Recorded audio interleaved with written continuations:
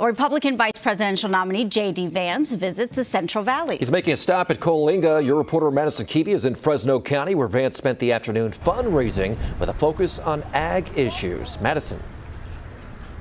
Curtis, the event was relatively uneventful outside, and I say that because there were no protesters. There were a couple of onlookers just trying to figure out what was going on with this massive security presence here at the Harris Ranch restaurant, well known off of I-5 as a stop, the halfway mark between San Francisco and Los Angeles.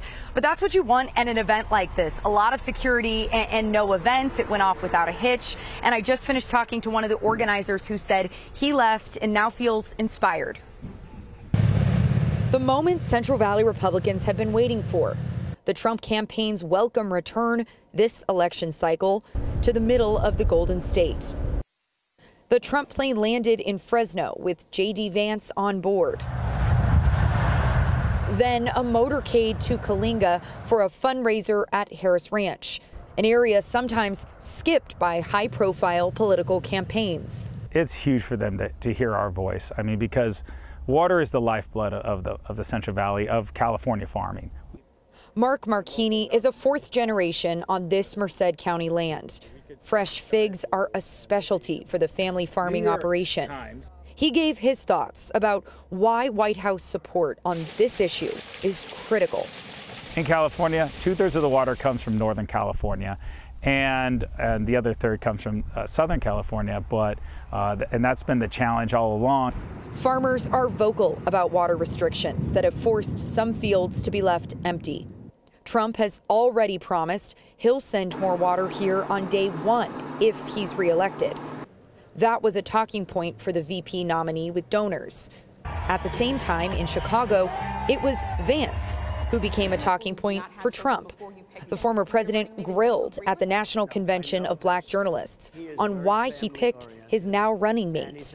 He's a very strong believer in work and the working man and woman, and especially the working man and woman who have been treated very unfairly.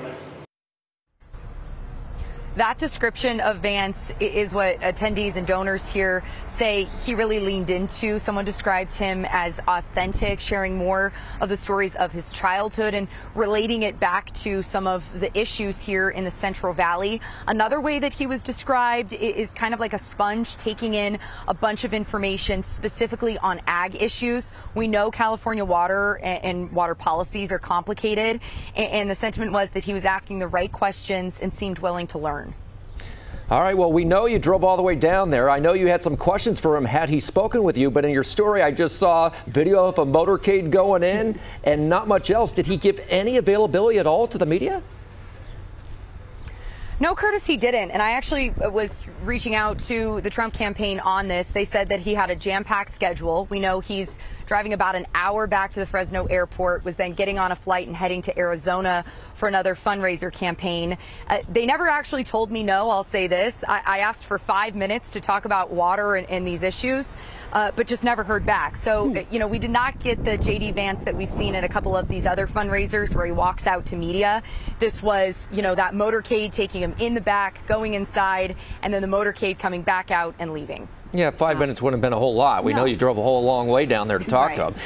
But maybe he has been getting some bad press lately, so maybe limiting his time with the press could cut down. And we do know he's got a packed schedule. He's been quite, you know, through the area, so. 5 minutes. Right, 5 minutes, that's it. All right, Madison, thank you.